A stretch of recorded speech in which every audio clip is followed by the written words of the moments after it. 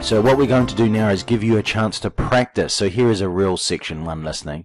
So we'll just follow through in the listening and you can check that and listen and follow the advice. We don't give you the 30 seconds note taking time. So if you do that right now, give yourself 30 seconds to look at these questions 1 to 6. Questions 1 to 6. You will hear a telephone conversation about studying abroad. You should answer the questions as you listen because you will not hear the recording a second time. Listen carefully and answer questions 1 to 6. Hello, admissions guidance. How can I help? Hello. I'd like some information about studying at your university. Can you help me? Yes, of course. What course are you interested in applying for? International business. I already have a first degree from a university in my country. Fine. So you'd want to do a master's level course? Yes, that's right. OK. We offer an MIB course. That's a 12-month full-time course. I can send you details of that course, or you can download a PDF file from our website. Could you put it in the post, please? I don't have access to the internet at the moment. Could you tell me what qualifications I need for that course? Yes, for the MIB, you need a first degree. The minimum qualification is a 2-1 or a first. OK. And in English language, you need a score of 7 or above in IELTS. That's not a problem. I have a 9. That's fine. Could you tell me the course hours and the semester dates, please? Yes, there's a total of 10 hours of lectures, seminars and tutorials a week, and there's an extended stay abroad at the beginning of the second semester. That involves spending a month at the national head office of a multinational corporation. OK. And the semester dates are... just a moment. OK, the first semester starts on the 27th of September and ends on the 22nd of January, and the second semester runs from the 7th of February to the 27th of May. Can you tell me a bit more about the actual course content? Well, I don't know much about the course personally. I'm an admissions officer, but I can read the course description for you if you like. If you need to know more about the academic side, you'll need to speak to the course tutor. Thanks. I'd be very grateful if you could tell me as much as possible now. I'll just read the main points. It involves the advanced study of international organisations, their management and their changing external context.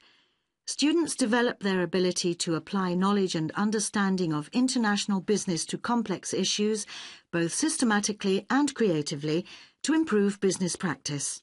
Thank you very much. You're welcome. Now, if you could give me your name and address, I'll have full details of postgraduate courses sent to you. OK. My name is Javed Iqbal. Now what they'll do once that section's finished, they'll say, OK, you have half a minute to now read questions 7 to 10.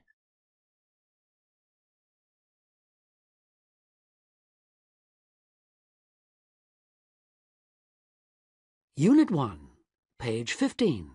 Listening. IELTS practice. Now listen and answer questions 7 to 10. OK. My name is Javed Iqbal. That's J-A-V-E-D-I-Q-B-A-L.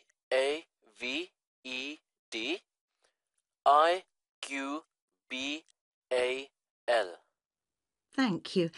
And your home address, Mr. Iqbal? It's Aga Khan Road, Shalimar 5, Islamabad, Pakistan. Thank you. And could I ask you 1 or 2 more questions for our records? Yes, of course. What was your first degree in? I did economics. I got a first-class degree. And where did you study? At the university here in Islamabad. OK. Now, you said you had an IELTS level 9. Could I ask what your first language is? Actually, I'm bilingual in Urdu and English. Thank you very much. I'll put full details in the post today. Thank you. And thanks for all the information. Not at all, Mr. Iqbal. Thank you for calling.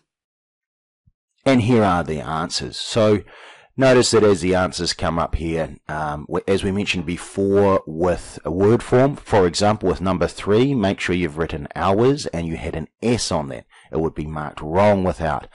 Also, number 6 is similar to that too. Organisations. There's an S that needs to be there. If that S was not there, you'd be marked wrong. But also notice very carefully, and this is a good thing you should do when you transfer your answers or when you're checking, that it says they. They are managed their external context. So that tells you that that answer for number 6 must have been a plural. So the grammar and the word form you're seeing in the question can help you predict the type of answer. Again, number 7, it would have to be exactly right. All those letters would have to be spelled exactly right. Number 9 is another example. It's economics, not economic. You'd be marked wrong. So that's an overview of the listening test.